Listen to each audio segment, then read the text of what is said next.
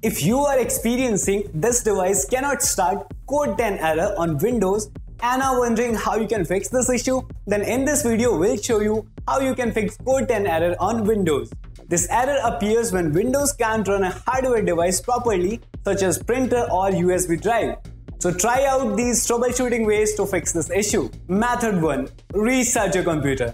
Sometimes a simple restart can fix so many issues. Sometimes a temporary issue in Device Manager may cause the problem. Restarting your computer can fix the trouble. Method 2.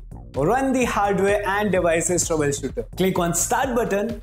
Now type CMD in search box and choose command prompt from the menu. Then enter the command showing on your screen. Now a new troubleshooter window will open. Click on Next.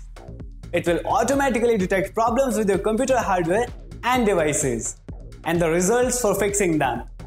Restart your system and check if the problem is solved. Method 3. Roll back device drivers. A faulty update could also cause you this error, so to fix this, unplug any external devices from your computer, then right-click on Windows and select Device Manager.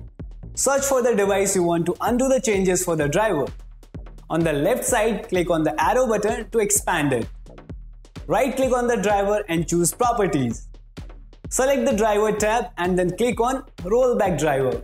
Method 4. Update the driver for this device. Right-click on the Windows icon and select Device Manager. Search for the device you want to update the drivers for. On the left-hand side, click on the arrow icon to expand it. Right-click on the device and then click on Update Driver from the pop-up menu. Now click on Search automatically for drivers. Windows will find the latest driver for the device.